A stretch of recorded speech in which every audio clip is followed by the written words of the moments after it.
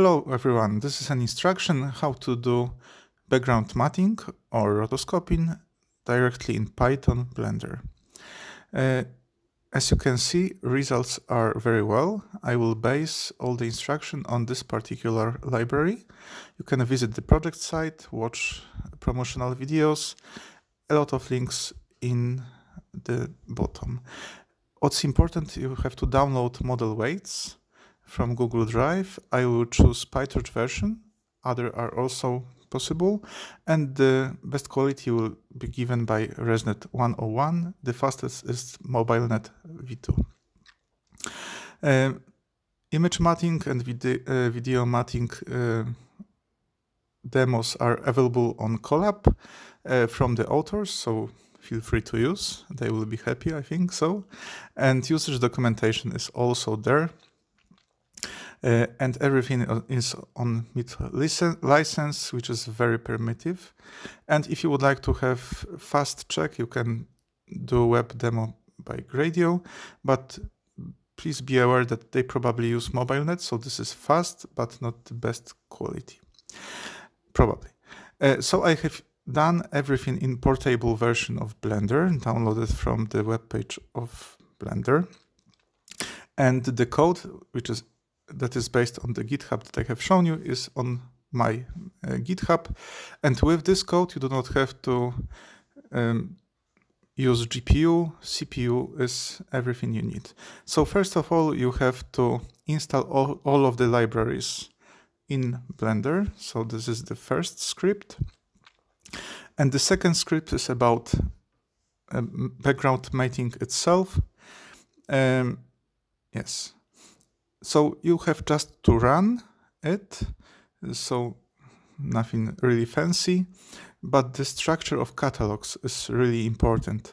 So basically speaking, in this portable Blender, in Python catalog, you have to unzip background matting master from the first GitHub that you have seen.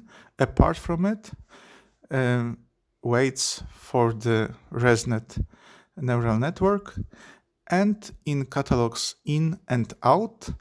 In you need to have input images, in output images will be created, and the clean plate PNG is also needed. So the clean plate, the background plate without the person. So the output would be masks that can be used in rotoscoping per se. So basically speaking, this kind of model is used if you have a background, but the constant background. So movement of the camera is kind of problematic. Slight movements are okay, but big movement is not. But in the bottom, in the links, I also would like to give you some link to CG Matter default cube video about texture painting, texture in painting. And basically speaking, if we replace clean plate with tracked image of the footage without the person, yes, so we do the tracking of the background, we replace the person with the background that should be there, it should be possible to do green screening without any problem, also on the moving video, which is on the moving camera, which should be quite useful in many places. So basically speaking, this was the instruction how to work with the library without CUDA.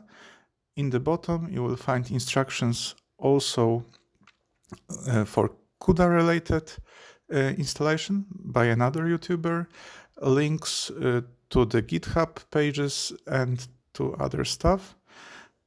Yeah, so thank you very much.